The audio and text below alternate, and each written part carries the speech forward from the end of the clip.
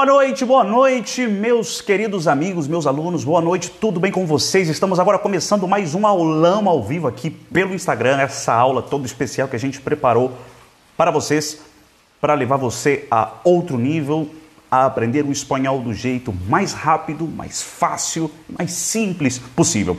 Perfecto, entonces, bueno, sigamos adelante hablando en español, porque si es una clase de español, pues hablemos en español.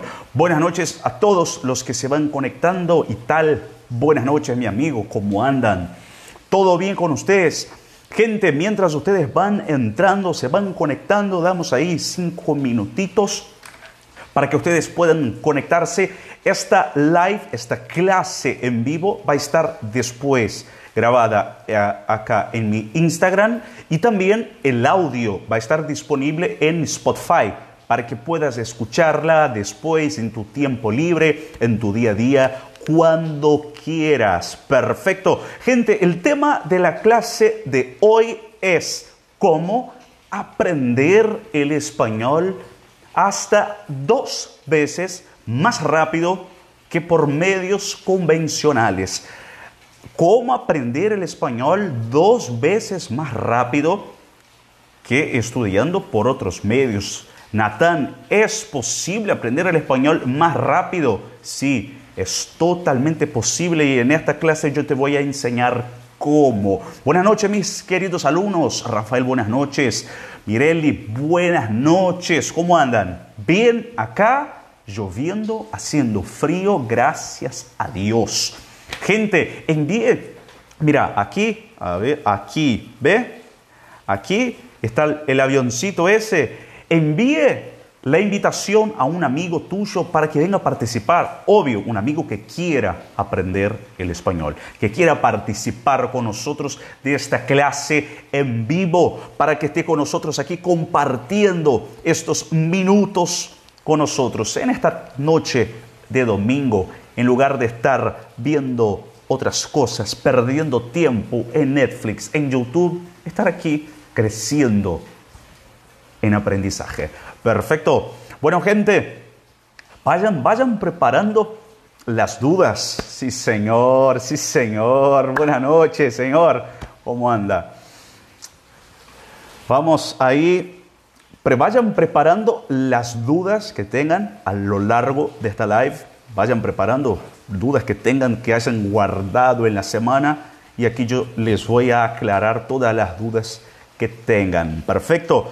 Bueno, gente, vamos preparando. Acá ya tengo, mira, la lista completa de 10 pasos, 10 puntos que te van a hacer aprender el español y cualquier idioma más rápido, 2 veces más rápido que estudiando por medios convencionales. Obvio, no hay magia, no hay milagro, no hay un estallar de dedos y todo cambia. Hay esfuerzo, hay dedicación, hay sacrificio, hay disciplina, pero sí se puede. Es totalmente posible y alcanzable para todos los que quieran. Perfecto.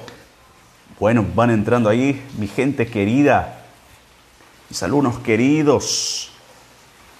Ayer estuve un poquito desaparecido, pero hoy acá estamos de vuelta con ustedes. Bien. Ah, o Gelson aí. E aí, meu amigo? Boa noite. Perfecto. Bueno, vamos empezando. Un minutito más para que se conecten los que no se conectaron todavía, y empezar esta clase con todo, con todas las fuerzas, con todas las ganas, con todas las pilas, con todas las energías. Bien, y este es un punto extra de la clase de hoy. Si vos querés aprender algo, necesitas poner energía, poner fuerza, poner ánimo, poner disposición. Primero, porque tu mente está más despierta, está más alerta, más concentrada cuando le pones energía a lo que estás haciendo. Si estás haciendo algo ahí sin ganas, sin fuerza, no estás sentado, estás así, acostado en tu silla, o acostado en el sillón de tu casa. Ya ahí durmiéndote, levántate, sentate bien, ponete en una posición bien para que tu cerebro, tu mente esté concentrada en lo que vamos a hablar aquí hoy. Perfecto. Sin más, bla, bla, bla, sin más demoras, vamos. Gente, mira, papel y lapicera en manos. Papel, lapicera en manos para anotar, apuntar los puntos que les voy a dar aquí. Primer punto, para que puedas aprender el español más rápido y de una manera más eficaz. Natán, ¿cómo hago? Tienes que inserir el aprendizaje en un contexto. Vamos a eso. Vamos lá. Te explico en español y enseguida en portugués. ¿Cómo así inserir el aprendizaje en un contexto? Digamos que tú trabajas con, no sé, con ventas de inmuebles. Tú eres un corredor de inmuebles, ¿sí? Un agente inmobiliario. Buenas noches, Tania. Digamos que tú eres un agente inmobiliario y estás aprendiendo el español, ¿sí? Pero los temas de las cosas que lees, por ejemplo, te pones a leer algo en español o te pones a leer, no sé, a ver una película o a estudiar más profundamente. Los temas hablan de ingeniería mecánica y tú eres un agente inmobiliario. ¿Te va a interesar? Obvio que no. Obvio que no. Entonces, ¿qué es lo que te conviene más? Inserir tu estudio de un nuevo idioma en algo que ya lo haces en tu vida, en tu día a día. Se te va a hacer mucho más fácil, mucho más simple. Bueno, yo soy un agente inmobiliario, por ejemplo. Entonces, voy a leer cosas sobre inmuebles en español, porque ya es algo que hago, ya es algo que me interesa, ya es algo que está en mi vida. No más que voy a hacerlo en otro idioma, es mucho más fácil, es mucho más simple cuando inserís el aprendizaje del idioma en un contexto que ya está inserido en tu vida. ¿Lo entiende? Vamos lá. Vamos explicar agora em português. Boa noite, Tânia. Boa noite, Luan. O pessoal está entrando aí. Vamos lá, gente. Toda energia nessa aula aí. Sem preguiças, sem chororô. Ah, Natan, domingo de noite. Tô cansado nada. A gente vai para cima com tudo. Vamos lá. O que eu acabei de falar é, você quer aprender mais e aprender melhor o idioma, o espanhol? Insira o seu estudo num contexto que já está na sua vida, no seu dia a dia. Coisas que você já faz, coisas que você já estuda, coisas que você já lê, ou com que você já trabalha, você agora só vai colocar isso no espanhol. Um exemplo, digamos que você é um estudante de, psicologia. Digamos que você é um estudante de psicologia, você estuda psicologia, você está na universidade de psicologia. Então, o que seria interessante? Você também estudar coisas sobre psicologia, mas em espanhol. Vocês também estudar coisas sobre psicologia em espanhol, ou seja, coisas que já estão na sua vida, coisas que já estão no seu dia a dia, você somente vai colocar isso em outro idioma. Isso vai ajudar muito, vai facilitar muito o seu aprendizado do espanhol. O seu aprendizado vai acelerar mais porque você vai estudar algo que já te interessa, algo que você já gosta, só que em outro idioma. Entende? Foi isso que a mim, pessoalmente, me ajudou muito a aprender o espanhol mais rápido. Por quê? Eu fui para Buenos Aires a trabalho. Mas eu fui para Buenos Aires trabalhar com o mesmo que eu já trabalhava aqui no Brasil. Ou seja, era algo que eu já fazia, algo que eu já me interessava, só que agora eu comecei a fazer isso em outro idioma. Então, ajudou muito. É uma coisa a menos para aprender. Deu para entender aí, pessoal? Faça isso. Natan, por exemplo, eu sou dona de casa, eu trabalho em casa, eu não saio, eu fico em casa. que eu falo? O que eu faço? Bom, aprenda o nome das coisas da sua casa em espanhol. Bom, limpiar a casa, passar o trapo, lavar os pratos, planchar a roupa, cocinar. Ou seja, coisas que já fazem parte do seu dia a dia. Você só vai pegar isso e transformar, traduzi-lo para o espanhol. Perfeito? Professor, depois, sim, estou fazendo uno y uno, hablo en español, después hablo en portugués, así todos acompañan. Quédate tranquilo, Tiago. Perfecto, vamos ahora al segundo punto de cómo aprender el español más rápido y más eficazmente. Repetición.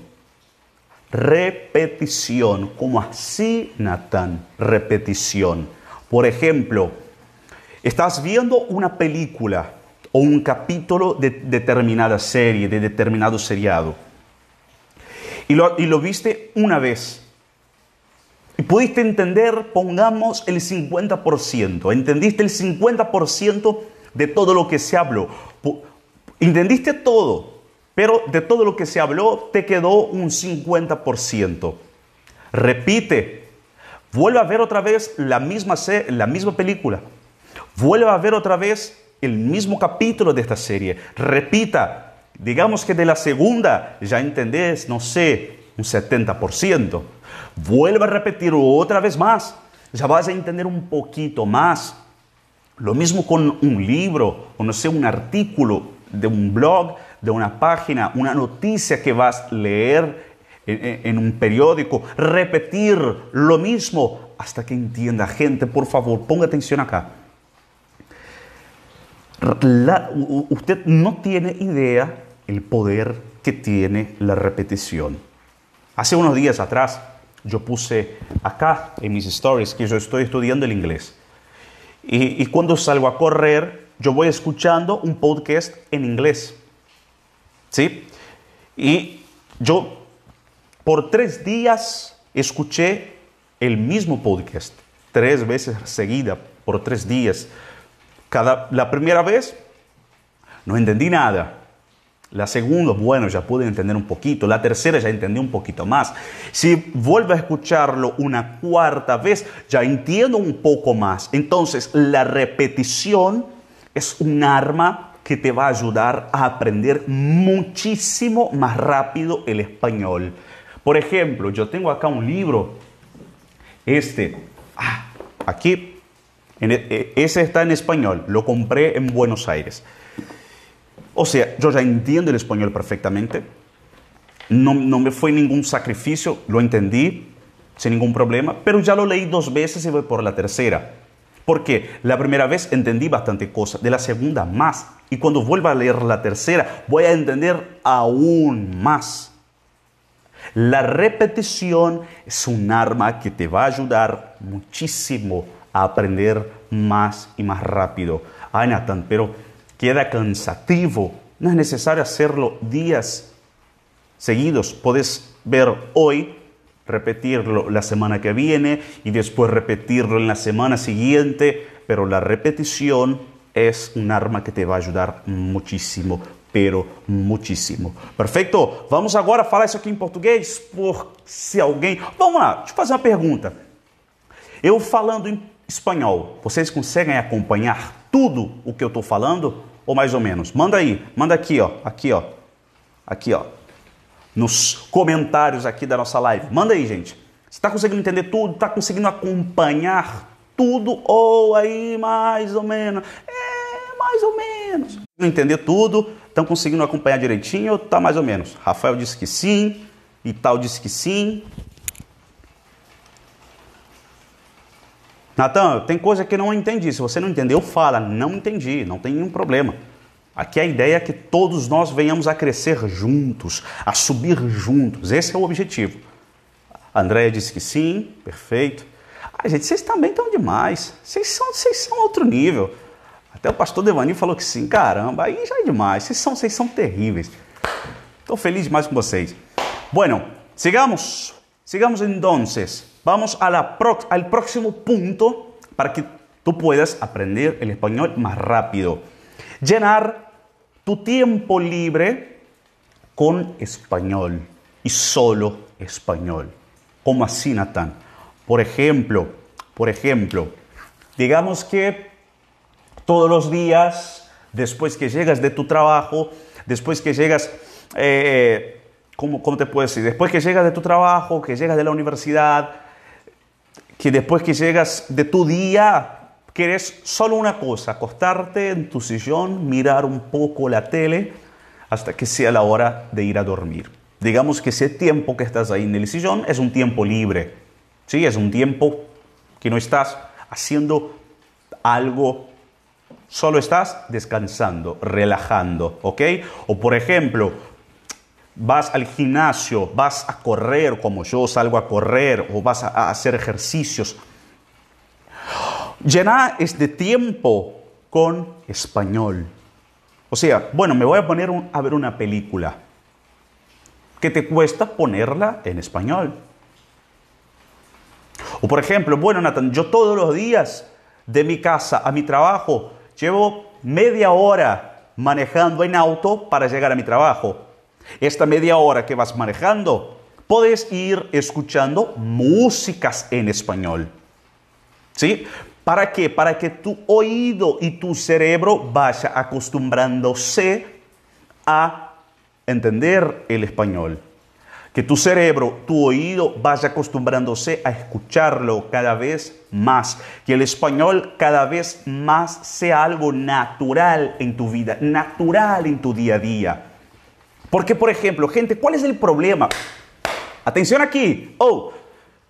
Por ejemplo, ¿cuál es el problema de los métodos de aprendizaje tradicionales? Por ejemplo, de irte a una escuela de idiomas, de sentarte ahí 1 hora, 3 veces por semana. Es que lamentablemente solo estudias en aquel tiempo que estás ahí. Y te aferras, bueno, tengo 3 horas, pongamos, de francés. Digamos que estás estudiando francés. Un ejemplo, ¿ok? Y estás estudiando francés y te vas a un instituto a aprender francés. Y, no sé, aprendes ahí 3 veces, tenés clases 3 veces por semana. ¿Ok? ¿El problema cuál es? Es que te aferras a que tenés 3 horas de clase de francés en una semana. Y todo el resto de tu semana no estudias, no tenés contacto, no escuchas nada, no hablas nada, no haces nada. Así no se aprende. ¡Caramba! No se aprende. ¿Por qué? Necesitas tener más contacto con el idioma, escucharlo más, leerlo más, hablarlo más, pero no de forma forzosa, no de forma pesada, no de forma que digas, ay Dios mío, no aguanto más, no doy más, no quiero más. Si llegas a este punto de decir, no aguanto más estudiar, no quiero más estudiar, si llegas a este punto que te estresa, que te satura, ahí vas a tener problema. Vas a tener problema. Porque tu ánimo se va abajo. Tus ganas se van abajo. Es cuestión de tiempo hasta que desistas de seguir estudiando. El estudio tiene que ser algo natural, algo habitual en tu vida. No lo sientes, no es pesado, es algo que fluye en tu día a día, es un hábito. Por ejemplo, ¿cuál es la primera cosa que haces cuando te despiertas? Sonó tu despertador, abriste los ojos a la mañana. ¿Cuál es la primera cosa que vas a hacer? Algunos van al baño, otros van a lavarse los dientes, otros van a bañarse, otros... Yo tomo agua. Me despierto, lo primero que voy a hacer, tomar agua y comer alguna cosa. Es tan habitual, es tan automático que no hace falta pensarlo. No hace falta... Te levantas y ya es automático. Vas a hacer eso. Vas al baño, vas a lavarte los dientes, a bañarte o a hacer lo que sea. Ya es automático. ¿O no es así? Díganme ustedes, ¿eso no es así? Ya vas a hacerlo automáticamente. El español en tu vida tiene que ser así. algo natural, algo fluido, no algo pesado, algo fastidioso. ¿Entiende? Por eso, llena tus horarios libres, tus horarios vagos con español. Eso te va a ayudar un montón, ¿ok? Va a hacer que sea algo más fluido, algo más natural en tus estudios, en tu aprendizaje. Perfecto. ¿Entendieron, gente? ¿O ya se durmieron? Por favor, Vamos, vamos. Dele, gente. Yo tengo un montón de gente que me dice, Natán, no acompañé tu clase porque me dormí. Me dormí. Yo pienso, Dios mío, no puedo ser yo tan aburrido que hago a mis alumnos dormir en la clase. Por favor, gente, no se vayan a dormir, ¿Están despiertos todavía o la clase está tan aburrida? Así, vamos, vamos, gente, por favor. Falta que me diga, bueno, Natán, sí está aburrida, me estoy durmiendo aquí. Vamos, gente, despiértense. Poquito más ya les dejo ir a dormir. Ay, se ríe, Rafael. Pero en serio, gente, les digo, no es broma, no es chiste. Ya un montón me dijeron, Natán, no acompañé tu live porque me dormí. Pasa, yo sé que pasa. Ya es fin de noche, muchos están cansados. No pasa nada. Perfecto, vamos ahora al cuarto punto. Ay, se ríe Luana.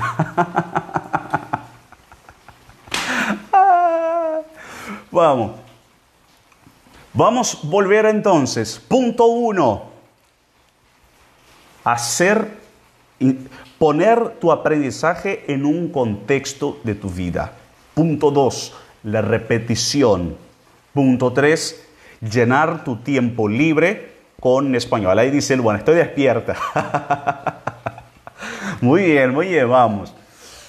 Cuarto punto para que aprendas el español de una manera muchísimo más rápida. ¿Cuál es el cuarto punto? Tener un objetivo, tener un por qué aprenderlo. ¿Cómo así, Natán? Porque si estás aprendiendo por aprender, por ejemplo, Natán, bueno, estoy aprendiendo porque me gusta aprender, quiero aprenderlo porque sí. Bueno, si tu pasión por el aprendizaje es grande, o sea, te apasiona aprender, te gusta aprender cosas nuevas, tus ganas de aprender son grandes, entonces bien, seguí adelante. Pero no todos tenemos esta pasión por aprender. No todos tenemos estas ganas de aprender. Necesitamos algo que nos esté empujando constantemente hacia adelante, haciéndonos seguir adelante, haciéndonos avanzar, haciéndonos proseguir. Entonces ahí entra tener una meta, un objetivo, un por qué aprender. Por ejemplo, yo ahora contesté el mensaje, una pregunta que me mandaron aquí por Instagram de una chica que me preguntó, Natán, yo ahora en noviembre viajo a Bolivia, ¿qué consejo me das? Y ahí yo le respondí, ella tiene un por qué aprender. ¿Por qué? Porque en noviembre va a viajar a Bolivia, entonces tiene que aprender, tiene que apurarse en su aprendizaje, ¿correcto?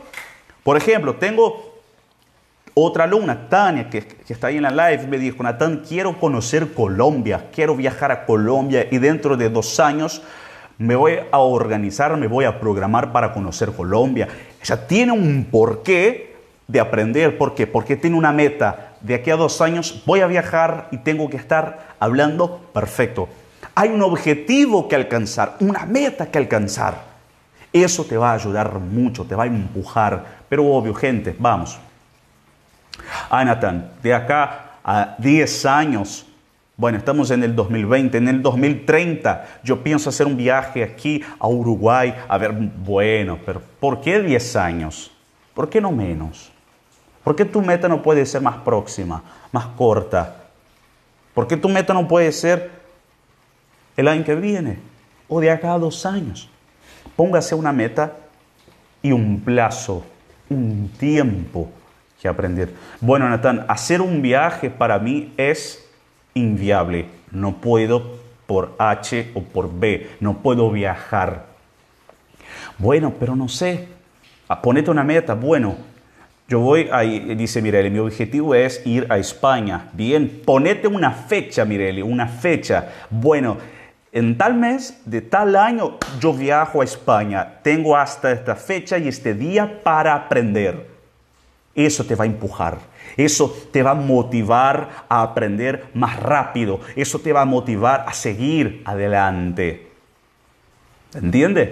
Eso te va a motivar a seguir avanzando, a seguir aprendiendo, a seguir estudiando. Ahí dice Andrea, Francia. Bueno, también. Francia y España están ahí cerquita. Puedes hacerte una escapadita a Francia. Pero el secreto es que tengas un porqué de aprender. Bueno, Natán, como yo decía, viajar para mí es inviable. No puedo viajar, no puedo aprender, no puedo irme a otro país. Pero podés ponerte, por ejemplo, el objetivo. Bueno, quiero ver una película entera en español sin los subtítulos, sin las letritas abajo. Bien, ponete esa meta. Bien, ahí Andresa dice, quiero ir a España. Luana dice, quiero ir a México. Ahí dice Rafael, mi sueño es hablar español porque amo este idioma. Somos dos, Rafael.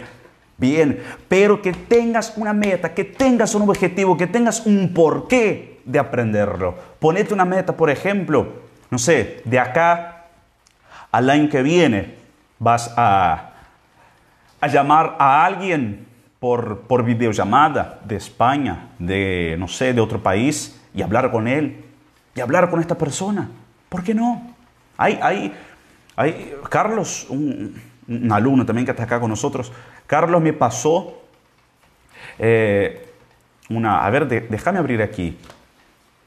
Es una página de internet que podés, ¿cómo se dice? Ay, Jesús, me olvidé. Tener clases particulares con profesores extranjeros. No me acuerdo cómo se llama, pero si buscan por internet la van a encontrar. ¿Cómo se llama? A ver, italki. Acá les pongo.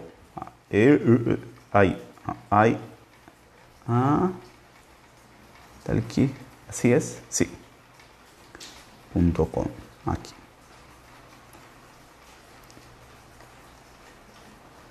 No, talki.com. Ahí está. Ahí les puse. Esta es una página de internet que podés ahí tener clases particulares con profesores extranjeros. Podés, por ejemplo, ponerte una meta. Bueno, de acá a febrero del año que viene, yo voy a tener una clase con un profesor español, que sea español nativo, y voy a hablar con él perfectamente. Tenés una meta, tenés un objetivo, tenés un blanco, un punto al que llegar. Y eso te va a impulsionar a seguir adelante. Perfecto. ¿Anotaron ahí? Cuarto punto. Vamos ahora al quinto punto. Llegamos ya a la mitad del camino. A la mitad del camino, gente. Vamos, vamos. No se duerman, ¿eh? No se me duerman. Dale, gente, vamos. Quinto punto para que aprendas el español más rápido, más eficazmente, más tranquilamente, es crear el ambiente de inmersión. ¿Cómo así, Natán? Hoy en día es prácticamente imposible vivir sin un celular. Eso no es verdad. Porque para casi todo que vayamos a hacer hoy necesitamos internet. Si no por una computadora, por un celular. Y si te pones a hacer las cuentas de cuántas horas pasas por día en tu celular, vas a ver que no son pocas horas. Son muchas horas que pasas todos los días con el celular. Sea, no sé, en YouTube, en Instagram, en Facebook, en WhatsApp o en lo que sea. Haciendo algo productivo o, como la mayoría de las veces, haciendo nada en internet. Eso no es verdad.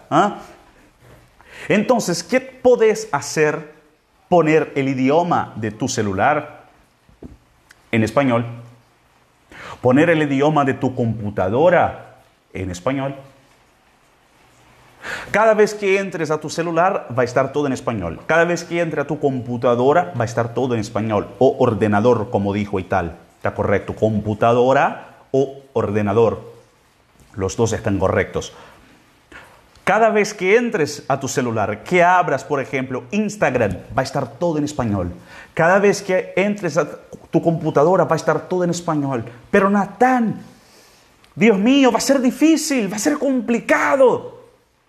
Sí, este es el camino, no hay otro. No hay vueltas que darle, no hay por dónde escaparse. Solo hay un camino, el camino difícil.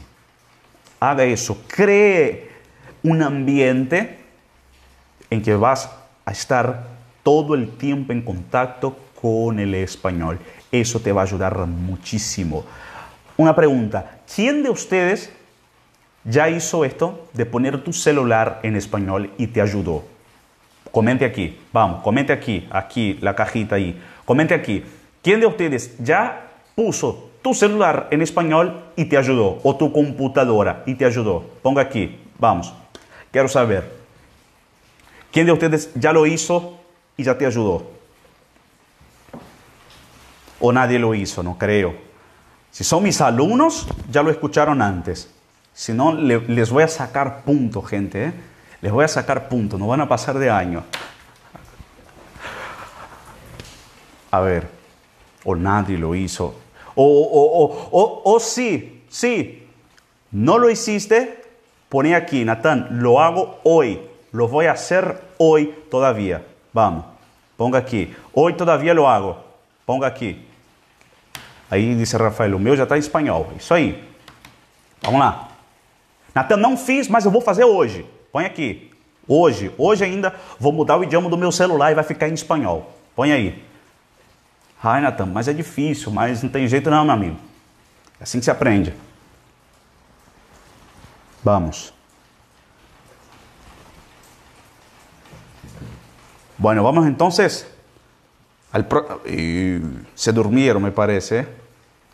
Vamos al sexto paso, al sexto punto. Yo voy a intentar bien.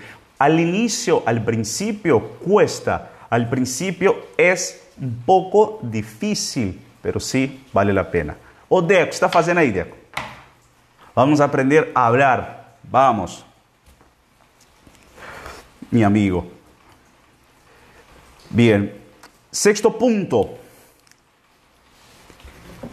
Ojo, a mí me ayudó un montón. Tem como mudar do Insta? Tem sim. Ó, depende do celular, vamos lá. Tem celulares que, quando você muda o idioma do celular, automaticamente as redes sociais também mudam de idioma.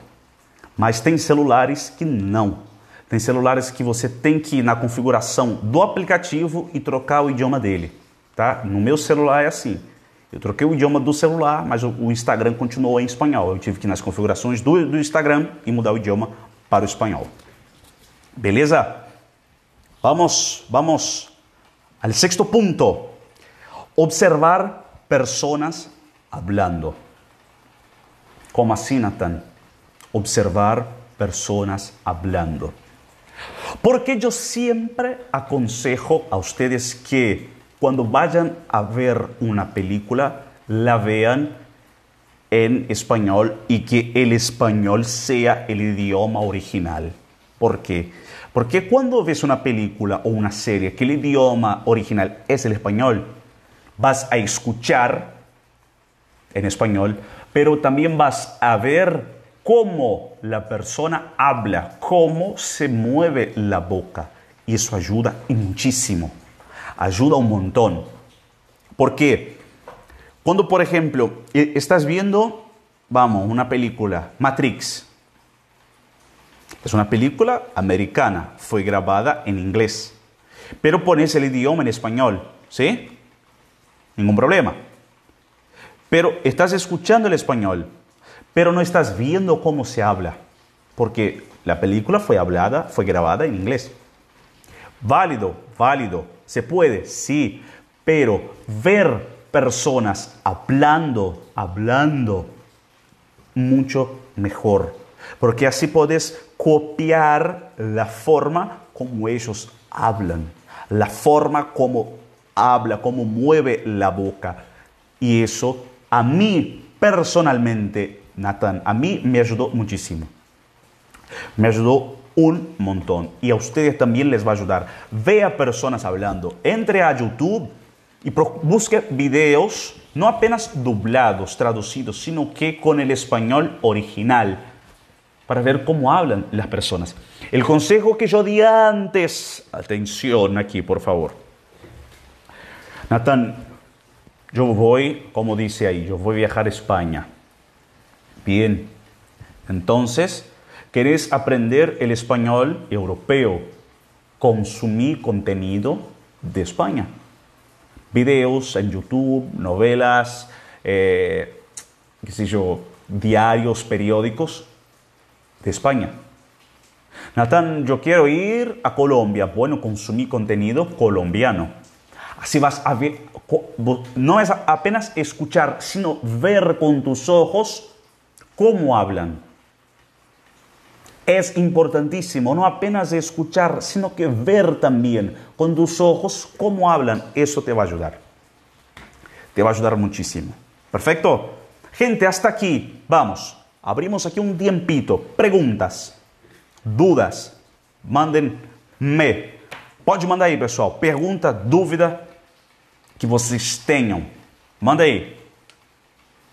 Tânia está dizendo, a minha internet está parando, mas vai ficar gravada a live. Fique em paz. Vai ficar gravada aí para quem quiser assistir depois. Vamos lá, pessoal. Quem tem dúvidas aí, pode mandar.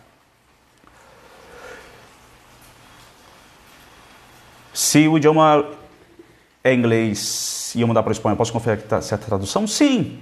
Geralmente sim, né? Porque geralmente os dubladores são muito profissionais no que fazem, independente do idioma.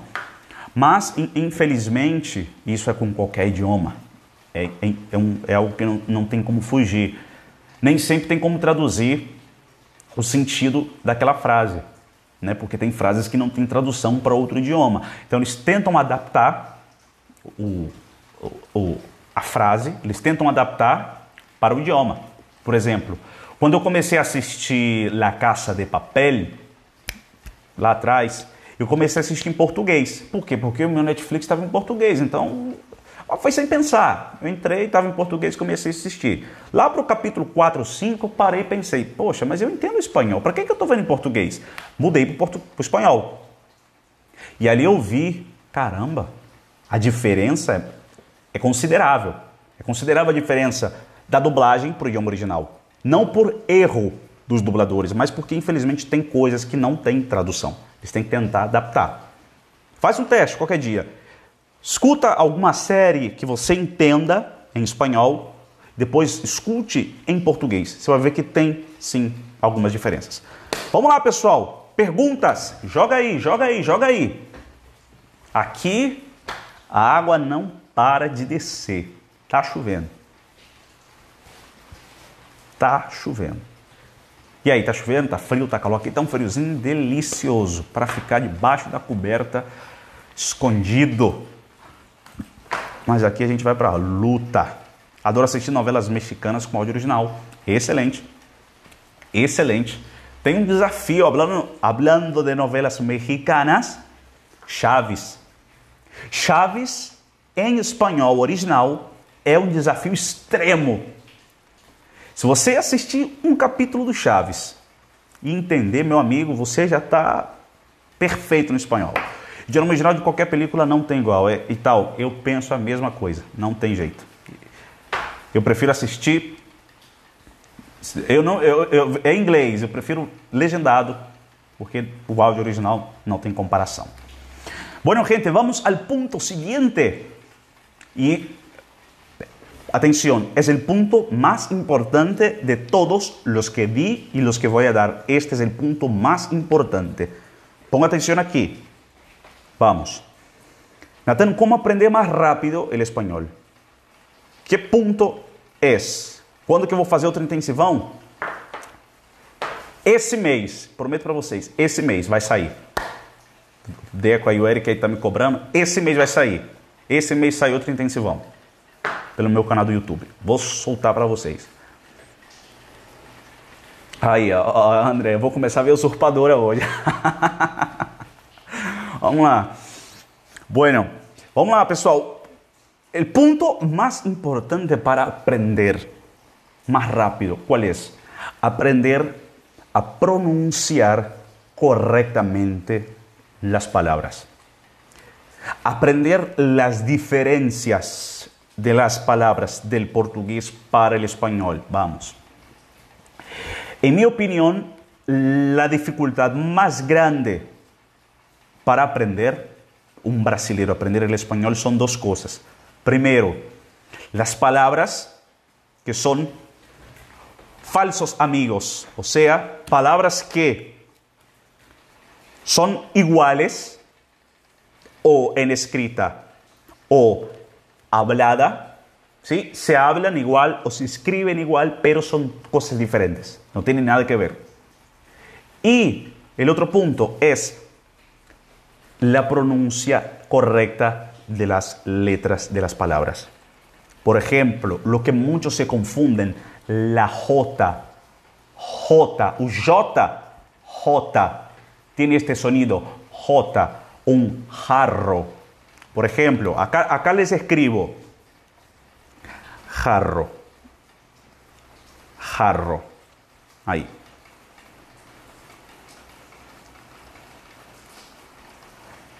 Fixa aqui. Bien. Aí, vamos lá. Daqui a pouco eu respondo as perguntas aí. Até minha tia está perguntando aí. Amanhã a gente vai se ver. Vamos lá.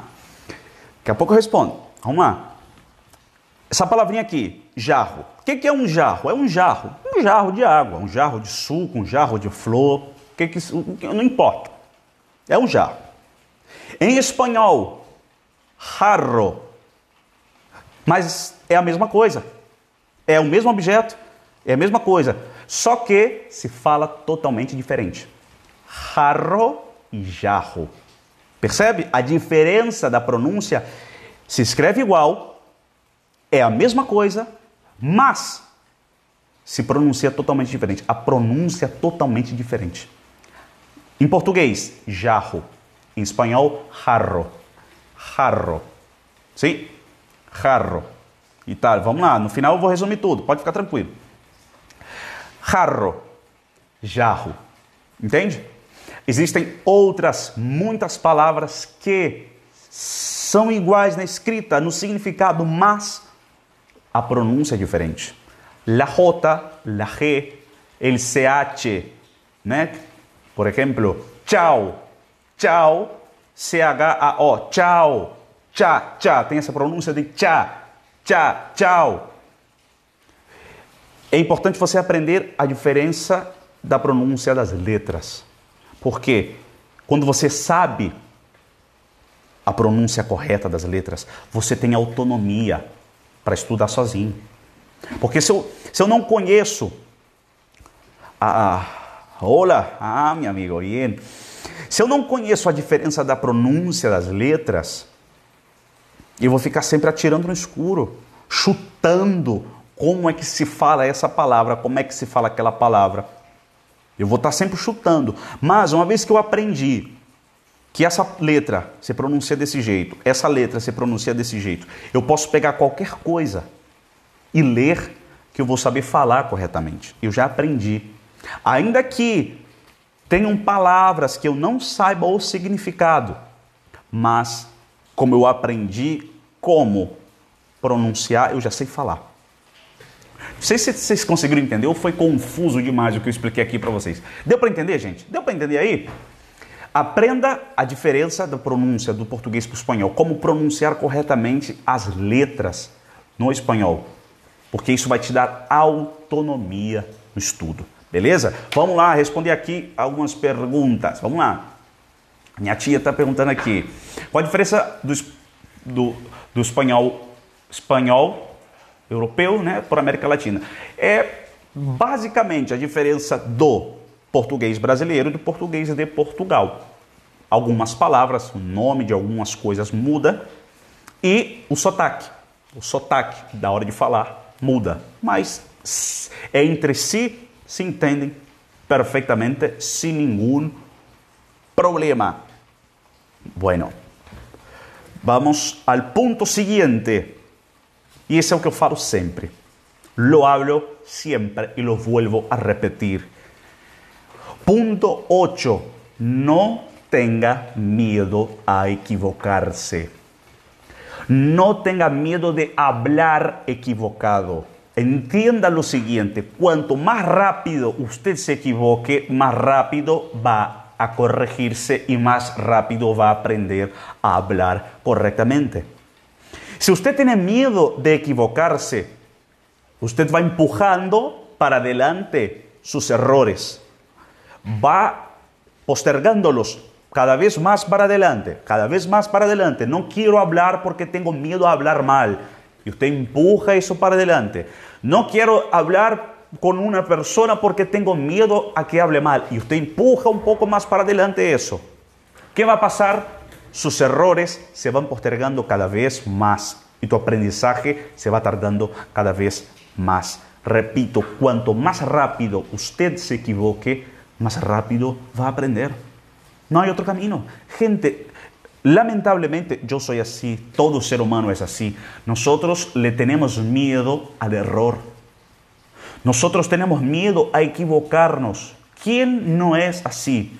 ¿Quién quiere pasar vergüenza? ¿Quién quiere equivocarse en algo? Nadie. Nadie quiere que le digan, hey, eso está mal, no es así. Nadie. Todo el mundo quiere hacer lo correcto, todo el mundo quiere hacer todo bien, todo el mundo quiere hacer todo bien, correcto, todo cierto. Pero gente, no hay camino, no hay forma. ¿Querés hablar bien? No tenga miedo a equivocarte. Estás charlando con alguien, hablando con alguien. Habla tranquilo, pero Natán va a salir mal, no importa, hable. Si hablas mal, esta persona te corrige y ahí aprendes. Pero si no hablas, ¿cómo vas a saber? ¿Sí o no? Es lo que le pasa a todos, ¿no? Digamos, vamos, estás aquí en la clase conmigo. Estás entendiendo todo. ¿Lo entendiste? Todo. Joya, perfecto. Pero anda a practicar. No solo estudiar. No, a hacerlo, a practicarlo, a poner por obras lo que estás aprendiendo. Es cuando uno practica que uno ve realmente cuánto aprendió y cuánto no. Y es ahí donde uno ve dónde se equivoca y dónde no. ¿Entiende? Entonces, punto 8, no tenga miedo a equivocarse. Cuanto más usted se equivoque, más usted va a aprender, más rápido va a aprender lo correcto y más rápido va a avanzar. Perfecto. Vamos al punto 9. Y es un punto importante también. Dedique tiempo todos los días. Hey, mírame acá. Todos los días. A ver, se lo escuchan ahí. Todos los días. ¿Escucharon bien? ¿Escuchó bien? Todos los días. Todos los días. Porque yo ya hablé eso antes, vuelvo a repetirlo. Natán, ¿cuánto tiempo es necesario para aprender un idioma? Yo siempre digo, bueno, tengo que hacer un viaje, tengo que ir ahí. ¿Cuánto tiempo puedo aprender? Bueno, lo básico para que puedas hacer un viaje, 30 días, 60 días y puedes viajar tranquilo. Pero para que una persona sea literalmente buena en un idioma, 400 horas de contacto con este idioma. 400 horas. ¿Cómo llegar a este número? Estudiando 2 veces por semana. Digamos que estudies 2 veces por semana, 1 hora. Y después en toda la semana no escuchas ni una música, no ves ni una película, nada. Solo pasas tiempo con el español 2 veces por semana, 1 horita. ¿Cuánto tiempo vas a tardar en llegar al número de 400 horas? Decime, va a tardar un montón, hijo, va a tardar 2, 3, 5 años para aprenderlo. Pero en cambio, si dedicas 1 hora todos los días, no necesariamente a estudiar, a estar ahí con papel, lapicera, anotando reglas, anotando eso, aquello, lo otro, sino que quizás escuchando una música, viendo una película, leyendo un libro, pasando tiempo con el idioma, pasando tiempo con el español. Si dedicas 1 hora por día, en un año, vas a tener 365 horas de contacto con el español. Y ya podéis decir que sos perfecto en el español. Perfecto. Pero si yo dedico 1 hora, 2 horas por semana, papi, dale, vamos, che, dale, vas a tardar un montón. Entonces, dedica tiempo todos los días. Natán, 1 hora es mucho, es demasiado. No consigo media hora. Repito, no es necesario que estés estudiando con un libro ahí, con un cuaderno, anotando. No, pero que pases tiempo todos los días. Todos, escuchando una música, escuchando una noticia, escuchando algo. Pero tenés que pasar tiempo todos los días. Así, como lo hablé antes, tu mente y tus oídos se acostumbran más y más rápido a entender el español. ¿Perfecto? ¿Bien? ¿Entendieron, gente, o no? Vamos. ¿Quién de ustedes aquí, ya, Natán, todos los días, aunque sea una música, un capítulo de una serie, pero todos los días algo yo hago? Algo tengo que hacer. No puedo pasar un día sin escuchar algo. ¿Quién? Vamos. O si tienen preguntas, manden ahí también. Pero gente, vamos. No es un monólogo eso. No hablo yo solo. Hablen ustedes también. Vamos a participar, a practicar. Pero es importantísimo que pases tiempo todos los días. Por eso, lo que hablé antes es importante de que de cambiar el idioma de tus dispositivos, porque eso te va a obligar a todos los días tener contacto con el español. Te va a obligar todos los días pasar tiempo, aunque sea teniendo que abrir las configuraciones de tu celular, pero te va a forzar a tener contacto con el español, aunque sea por un tiempo, o aunque sea el tiempo que estás usando tu celular en tu día. Bien. Y el último punto, antes de concluirnos estos 10 puntos, es disfrute el viaje. ¿Cómo así, Natán? Tengo problema en crear frases para mantener un diálogo. Bien, ahí ya te respondo esa, Rafael. Natán, ¿cómo así disfrutar el viaje? Entienda que aprender un idioma no es algo con un principio, un medio y un fin. Y hay un final y se acabó. No, es un viaje que va a durar toda la vida. Eso va a ser parte de tu vida el resto de tus días. No es algo que puedas algún día poner un fin. Y no es algo malo, por lo contrario, es algo bueno. Es algo bueno. ¿Entiendes? Es algo bueno. Eso, es algo placentero. Entonces, disfrutar el viaje. Que te guste estudiar. Que te guste el idioma, como muchos han dicho ahí. Natán, quiero aprender el español porque me gusta. Me enamora ese idioma. A mí también me gusta mucho el español. Todo lo que hago en español. Todo lo que hago, mi celular en español, músicas en español, todo lo que hago en español porque me gusta. Es un placer hacerlo para mí. ¿Entiende? Entonces, disfrute el viaje. No se ponga un peso encima cuando algo te salga mal. No se ponga una cruz en tus hombros cuando no consigas hablar bien o cuando no entiendas algo. No, por lo contrario, disfrute el viaje. Aprovecha el tiempo para aprender. Aprovecha el tiempo para disfrutar, para conocer cosas nuevas, amistades nuevas, nuevas fuentes de estudios. ¿Entiende? Aproveche el viaje. No se pese, no se estrese. Cuando algo comienza a ser estresante, desgastante, pierde sabor, pierde gusto. ¿Entiende? Por eso que a mí personalmente no me gusta ir a una clase, sentarme con un lápiz y escuchar al profesor hablando todo todo el día. ¿Por qué? Porque a mí, personalmente, eso se me hace desgastante. Eso a mí se me hace pesado. No me gusta este camino. Entonces no lo hago, porque no me gusta. Pero, por ejemplo, estudiar en mis horarios, cuando quiero, cuando tengo ganas. Porque, por ejemplo, compré un curso y puedo verlo a la hora que quiero. Eso me da placer. Entonces es algo liviano, lo disfruto. Aprender el español tiene que ser así, para usted, disfrutarlo. No un peso, no una carga, una cruz que llevar, una cruz que cargar. No, algo tranquilo, algo liviano. Bien, ¿entendieron, gente? Creo que sí, ¿eh?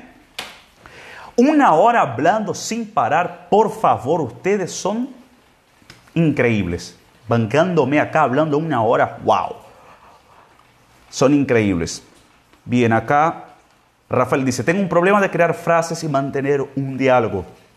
Rafael, necesitas tener vocabulario, o sea, conocer palabras en español para mantener un diálogo. Natán, ¿cómo hago eso? Para salir por tu boca algo, primero tiene que entrar en tu cerebro. No puedo hacer que salgan palabras por mi boca que nunca entraron en mi cabeza.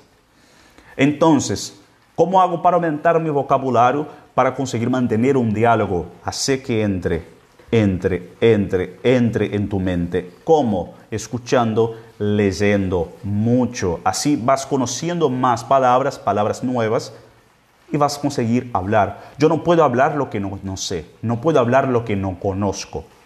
Pero cuando paso a conocer, puedo hablar. Bien. Tem a pergunta, ¿qué es cuajar? Cuajar es coalhar, viu? Leite coalhado. Leche cuajada, ¿eh? Que apodreceu.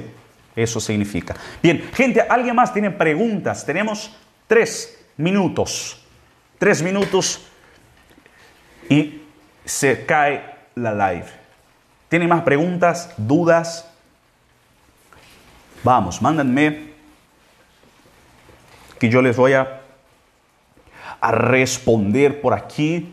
Si tienen dudas, antes que se nos termine esta live, antes que nos derrumben la live, cuando complete 1 hora. Bien, vamos entonces repasando los puntos. Primero, inserir tu aprendizaje en un contexto de tu día a día. Punto 2, la repetición. Punto 3, llenar tu tiempo libre con el español. Punto 4, tener un porqué de aprender, tener un objetivo para aprender. Punto 5, crear el ambiente de inmersión, el ambiente que tengas contacto con el español a todo momento. Punto 6, ver personas hablando, observar personas hablando. ¿Perfecto? Punto 7, aprender cómo pronunciar las letras en español.